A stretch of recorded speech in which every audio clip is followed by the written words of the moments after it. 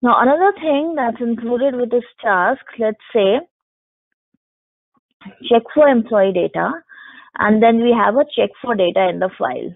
So now my first step that I want to do is check for employee data file. If the file exists, then as a next step, I want to check if there is data in the file. So now there is a condition that I'm putting over here, that check for employee data file, and only if there is data in the file, then move on to the next step. If there's no data in the file, just stop right here and come out of the package execution. So now you can just link your output, the output link from your first task to your second task. So now I want to create some kind of dependency between these tasks. I want the second task to execute only when the first task results in an output of true. Okay, so now what you can do is click on this output link, which you have used to connect the two tasks, and right click on it and go to edit. And when you click on edit, right click and click on edit, a new window will pop up, and that would be called the Precedence Constraint editor. So these are basically, these precedence constraints are nothing but your setting or dependency between the tasks. So you can put your if then else kind of statements in these tasks. So the next task will depend on the output of the previous task. So based on what is your output of one task, you can decide whether you want the other task to execute or not to execute, or if you want some separate set of tasks to execute. So you can design your workflow like that. If the answer is true, then execute these set of tasks. If the answer is false, then execute some other set of tasks.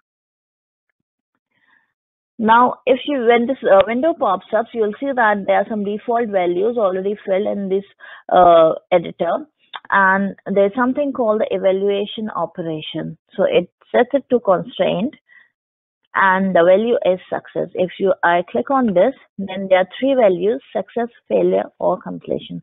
This is basically if your first task succeeds, then the next task will execute. If your first task fails, then also you want the next task to execute. So there might be instances like that even if the first task fails, it's just a maintenance task, you want the flow to go on and complete, then you can choose failure.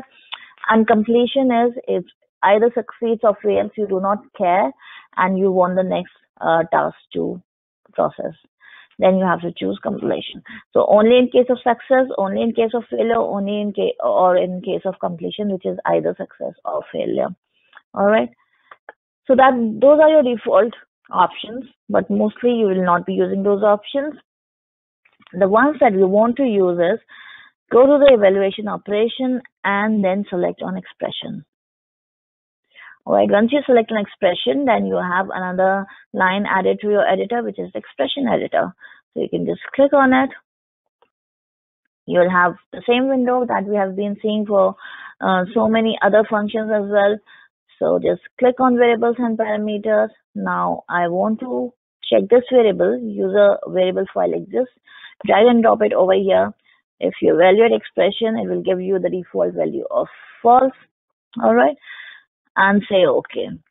Now what I want to do is basically check the value of this variable, and based on its value, I want to decide whether I want to execute my next task or not. Now for that, you come to the next section that says logical AND or logical OR. So logical AND is basically all constraints must evaluate to true. So we want this to evaluate to true only if the file exists. Then we want to proceed and check if there's any data in the file. So we want it to execute to true. So the one option that we are going to choose is logical AND. If there was some other set of constraints that we were checking, then we could have chosen logical OR as well. OR would basically mean that one constraint must evaluate to true. All right. Now in our case, we want this to be true. So we are going to put it as true and say OK. So now you can see that there's a sign over there that says that there's a constraint. So this is now a conditional execution.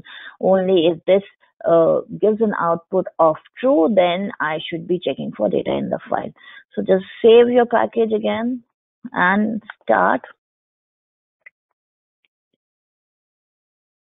So this is check for employee data file. This is true. So now the next task should execute. Say OK. And it has given the next task has executed, saying OK. Okay. Come back to design mode. Now going back to the variables. Let's just change the file name so that the first task executes to false. Save it and start it again. Now the first task is executed to false. So you can see the next task has not executed, but the package has executed successfully because that is how we designed the package.